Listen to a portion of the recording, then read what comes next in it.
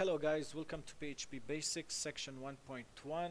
Before we jump into programming in PHP, we're gonna talk about installing some text editor. The first one is Sublime Text. The Windows version is 11 megabytes. You go to sublimetext.com to download. The second one, Atom, is about 181 megabytes. You go to atom.io to download. And the third one is Visual Studio Code. For the Windows version is about 53 megabytes. You go to code.visualstudio.com.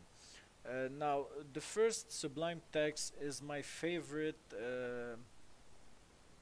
text editor because you just install this text editor. Is a very lightweight and everything you need is already pre-installed. Autocomplete, shortcuts, reindenting. I started using Sublime when I was in school learning programming, and since then every time I try a new text editor I go back to this one. So this text editor is my favorite. The second one is Atom. I tried to use it for a couple of days. I hate it because the lag.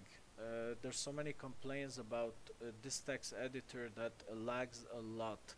You type 20 characters, there's a lag, and errors on the right side for packages, which is very annoying. If you want to use this type of text editor, I would suggest you go to DOS, your DOS, and you type Atom in safe mode. Basically it tells Atom if there's any errors in the packages, do not run it. The third one is Visual Studio Code, the most popular text editor in the market. I use it about 20 to 30% of my projects, but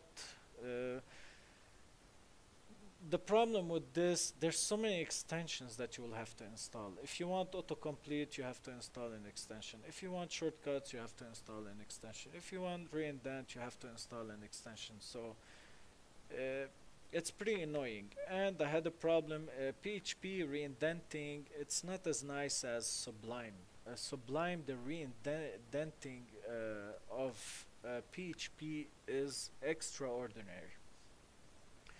But else, this text editor is one of the best. It's my second favorite, but Sublime will always stay